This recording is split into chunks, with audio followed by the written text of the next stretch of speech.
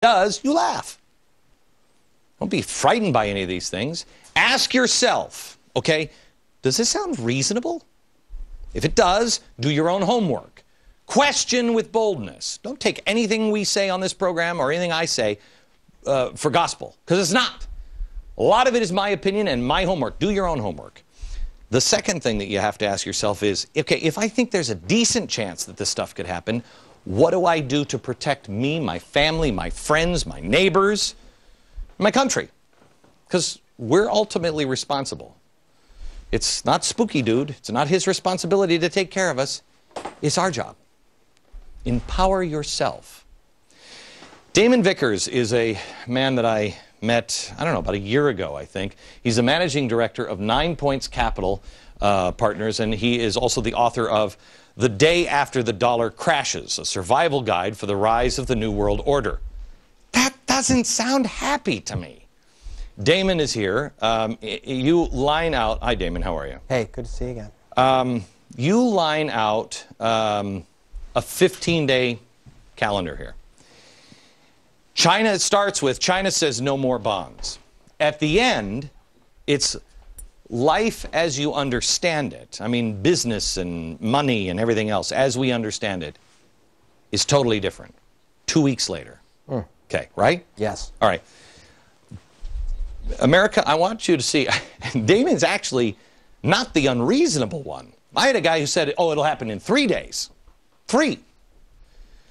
You've taken a whole 15. The key is, when does it catch up to you? Now let's start with this. China says no more bonds.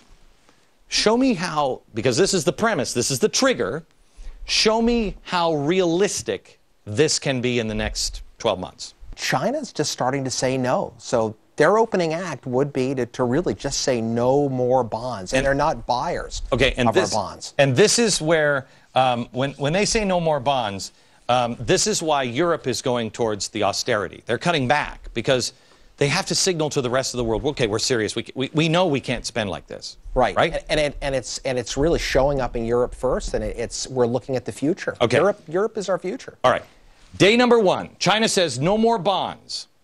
Day 2, what happens on Wall Street? Markets are spooked, a little eerie, quiet, but there's a kind of a hush all over Wall Street. It's surprising. Okay. Definitely Wall Street is a little surprising. Odds that this happens in the next year? You have no idea. I think very good, and I think it may already have happened. Okay.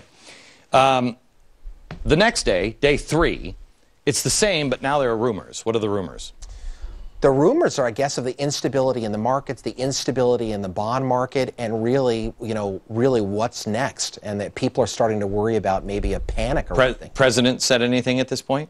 Might have gone on TV, made a speech,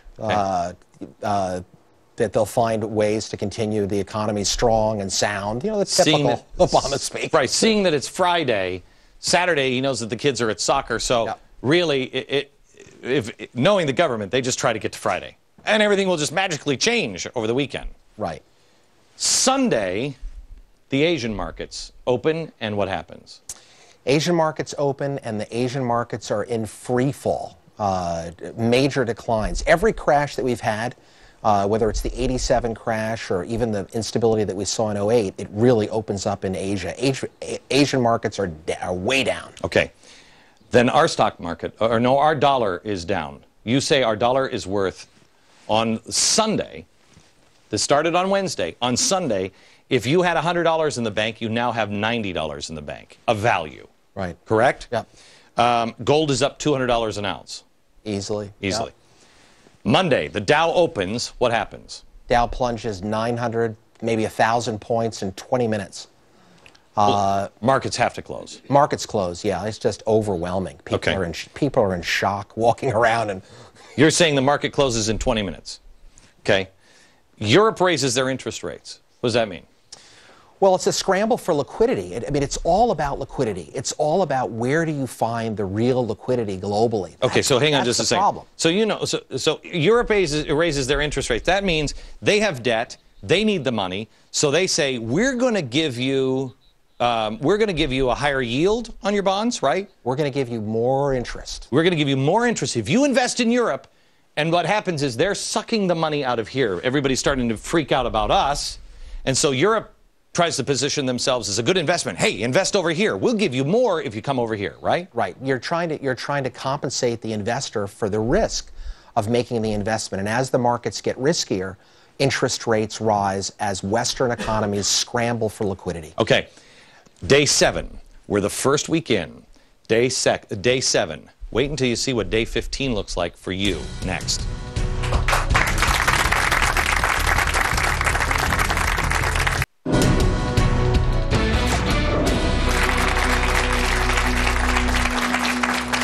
America, I want to introduce you again to Damon Vickers, Managing Director of 9 Points Capital Partner and author of The Day After the Dollar Crashes, a survival guide for the rise of the New World Order.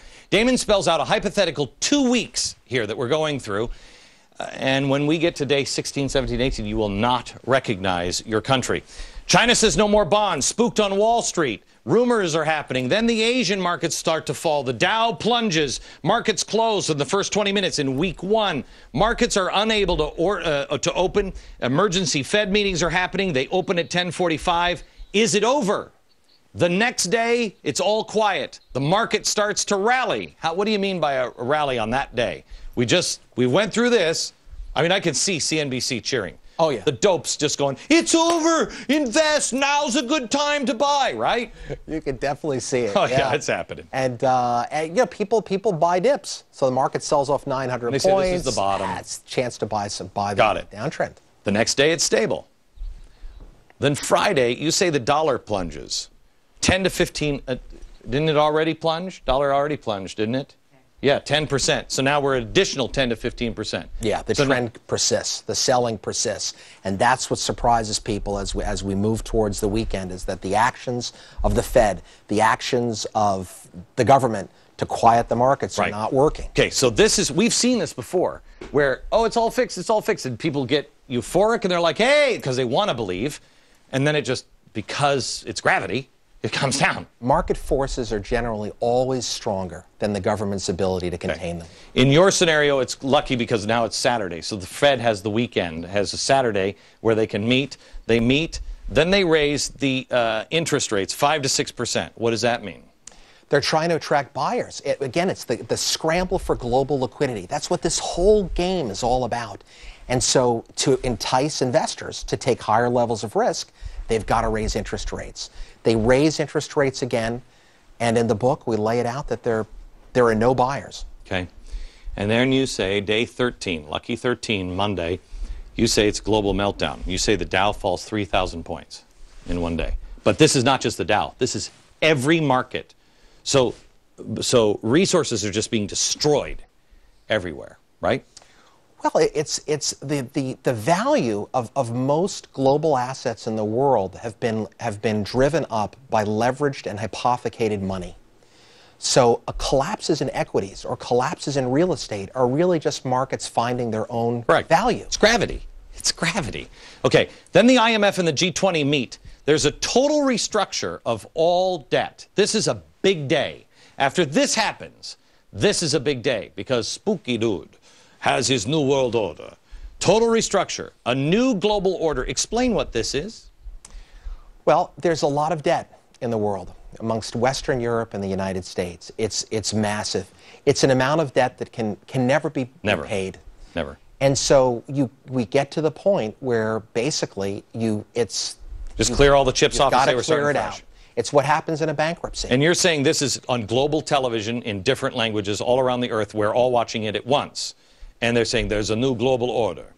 Okay, right? A new global order, a new world order. That's when you're saying, that's when the public panics all over the world, because they don't like this. And that's not just America. Nobody likes this.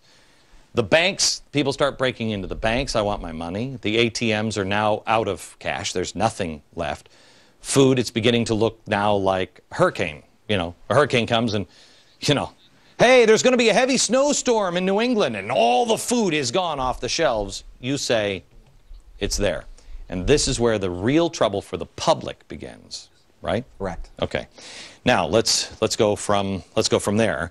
In our next break, I'm going to bring in my good friend Brad Thor, who will take it from there.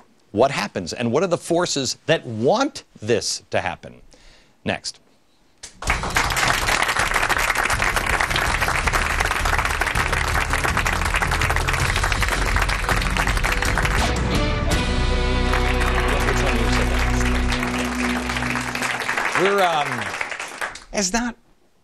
It's not really a happy show today. It is a truthful show. It is a show of the possibilities of what's coming. What will stop these things from coming is an opening of people's eyes. I was talking to Damon Vickers. He's managing director of 9 Points Capital Partners, and also joining him now is Brad Thor, novelist. His new book, The Athena Project, is out November 23rd. You have done, what was the red thing that you... The Analytic Red Cell Program for the Department of Homeland Security. Yeah, he's one of these guys who is in a think tank or, war gaming with the government for a while. The thing that people always miss when I talk to people who are in finance, high finance, Goldman Sachs or anything like that, they'll always say, oh, well, we've got systems to protect, but they never watch their back door. They don't recognize the radicals that are all around in our own government, in our own country, in other governments, other countries, and the number of people that would like to see capitalism and the free market and America fail. It's a dog pile right now, and to totally change the order of the world. Damon, you're sighing.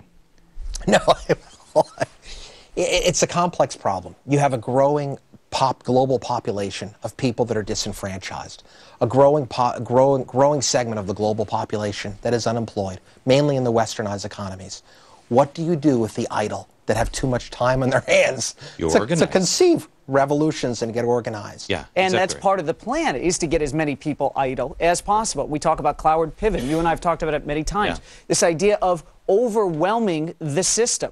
As a matter of fact, one of the books that you had held up, The Coming Insurrection, talks a lot about encouraging these people on the left to actively commit welfare fraud, student aid fraud, home mortgage fraud. Everything we're seeing now, this is not, this is not some crazy conspiracy theory. If you look at what these people are saying, they're telling us everything they're going to do. Yeah, they're doing it, and what's amazing is they don't have to cower in the shadows anymore. Do you believe there's a star chamber anywhere, and they're all getting together and they're like, well, now here's what we will do? Do you believe that? That they're a centralized authority where they conceive the direction of the world? Hatch this plan, yeah. No, I actually do believe that exists. You do? I know it exists for a fact. Really? Yeah, really. Okay. Who is it? I thought it was you. I have been found out. Edit the tape. Here's the thing. I mean, I think George. Let me rephrase this, because maybe we're saying the same thing. Maybe we're not. And what I believe is George Soros absolutely has a plan in his own interest. I don't think a lot of these people don't think that they're evil. They think they're doing the right thing. And in that line are the people that are currently in power, but there are also communists. There are also groups of other people that have a plan.